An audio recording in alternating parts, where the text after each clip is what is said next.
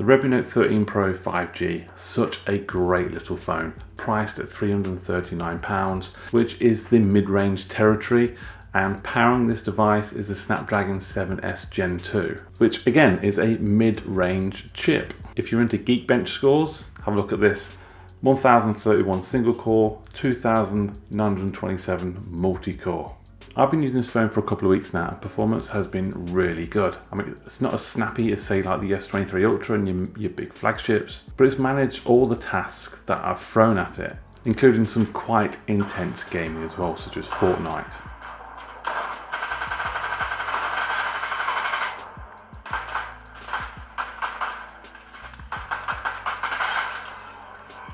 Now the model I'm using has 8GB of RAM and 256GB of internal storage at UFS 2.2. Now you get quite a lot for your money in terms of display for this mid-range device. A 1.5K flat screen display with 120Hz refresh rate and offers up to 1800 nits of peak brightness, so using it in direct sunlight is not going to be a problem. Now underneath this beautiful display, we have a first for Redmi. We have an in-screen fingerprint sensor. Previously the sensors were embedded into the power button, which I quite prefer in the power button, but this has worked pretty much flawlessly throughout my testing. Just make sure you get some good readings when registering your fingerprint. Build quality is great. On the front we have Gorilla Glass Victus, but you're always going to get marks and scratches on glass no matter what sort of level of Gorilla Glass it is.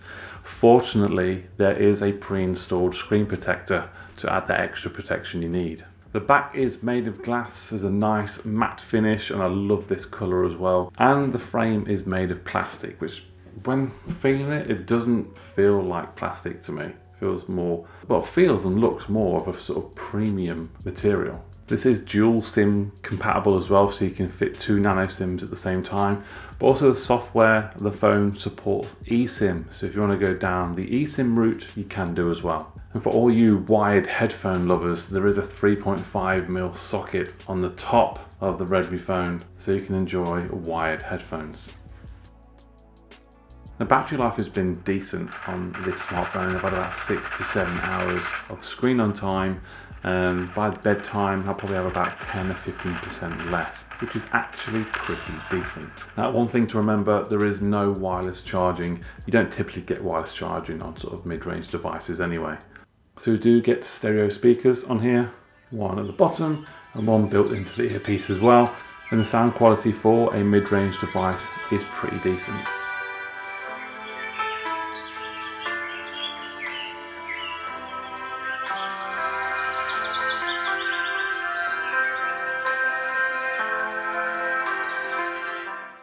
And in terms of software, Android 13, MIUI 14 over the top. Still waiting for that Hyper OS, can't wait for that.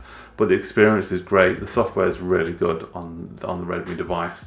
Performance, like I said, with gaming and stuff has been good as well. So let's jump onto the camera system. There's a whopping 200 megapixel sensor on this. There's no optical lenses on here, so there's no optical zoom, but it's in sensor zooming. So it takes a 200 megapixel photo, and if you are, say, at 4 times, it will crop into that 200 megapixel sensor, and you still have that great detail and great quality. Now, in order to shoot at 200 megapixel, you do have to select that within the camera software there. But if you're taking normal photos using the normal mode in the camera software, they pixel bin down to 12 megapixel photos. Now, on the whole, the quality of the pictures are really nice, especially when you have good lighting conditions. Obviously, when it gets a little bit darker, this camera will sort of struggle and start introducing grain into some of the photos. But with lots of natural light, this camera can really excel. In the camera software, you have 4 options. You can shoot at ultra wide 0.6x, 1 times, 2 times, and 4 times. And like I said before, they're not optical sensors, it's just in sensor cropping. You can expect decent results from portrait mode as well, and you can manually change the f-stop from f1 all the way to f16. f1 giving you a much shallower depth of field, and the edge detection in most part is excellent. Now video mode on the rear, you can shoot up to 4K 30, that's the absolute maximum. There is image stabilization in there as well. It's not optical, it's electronic, and the quality and stabilization is good. This is 4K 30. And there is the lovely cathedral. Really smooth and steady video as well, that. Now this is 2x. Now on 2x you can shoot at 4K, but 4K 30. This is a really nice focal length, I like this. You're taking in the look of the cathedral, Colby, yeah? Yeah. Is it nice? Who are they? I don't know, they're just old people in an old cathedral. This is 2x, and I'm walking. Stabilization seems to be pretty good actually. Obviously in lower light scenarios you're going to lose a little bit of that quality. Now if you want to shoot ultra wide video, you're limited to 1080p 30. You can't shoot ultra wide at 4K, but again this is a mid-range device. Now this is ultra wide, but ultra wide is only available at 1080p. Just bear that in mind. So at 1080p 30 on ultra wide.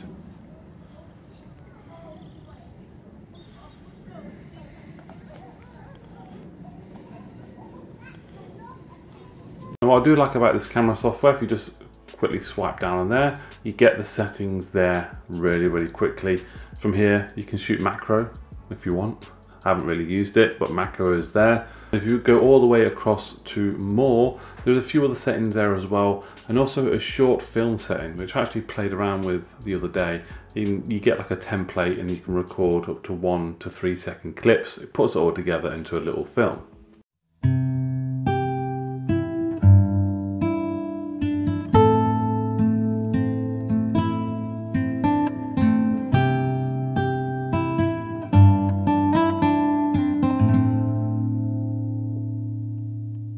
I did take some nighttime photography as well, using the automatic night mode that kicks in when you're using the Redmi device, and overall the pictures are looking really nice for a phone at this price point. Okay, so we're in 4K 30 now, at night. Stabilization is looking nice and smooth. It's good to see we're getting stabilization on a phone at mid-range at this price point as well. Now if we flip it round on the front facing camera, you have a 16 megapixel sensor. You can shoot up to 1080p 60, so there's no 4K on the selfie. Again, it's a mid-range device. Portrait mode maybe not as good as it is on the rear. It did struggle with some edge detection on some of the selfies I did take, but obviously that was with a little bit lower light as well, so obviously it will struggle in lower light conditions. But out in the sunshine, it absolutely excels. So we are limited to 1080p 60 on the front, so there's no 4K. There seems to be a bit of stabilization working there. But yeah, 1080p is your maximum on the front facing video.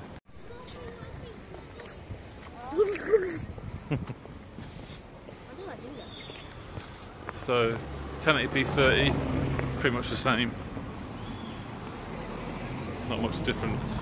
I'm holding it with one hand as well. Just started raining now. Typical. Just started raining and we're in the dark. This is the front facing camera. So that pretty much wraps things up. Standout features for me is the gorgeous AMOLED 1.5K display with 120Hz refresh rate, and also that whopping 200 megapixel sensor on the back, which allows a lot of convenience for taking large photos and cropping into certain sections as well without losing much detail. The camera system overall is good, battery life is good, performance is good. So for £339 brand new, it's not a bad choice at all. If you look at other mid-range devices, so obviously the popular Pixel 7a, I mean brand new you're looking at £449, I think that was starting at. So it's over £100 cheaper for a decent mid-range device with the Redmi Note 13 Pro 5G. Thank you all very much for watching. If you have any questions, pop them down in the comments down below. Smash that like button, hit subscribe, and I'll see you soon. Bye-bye.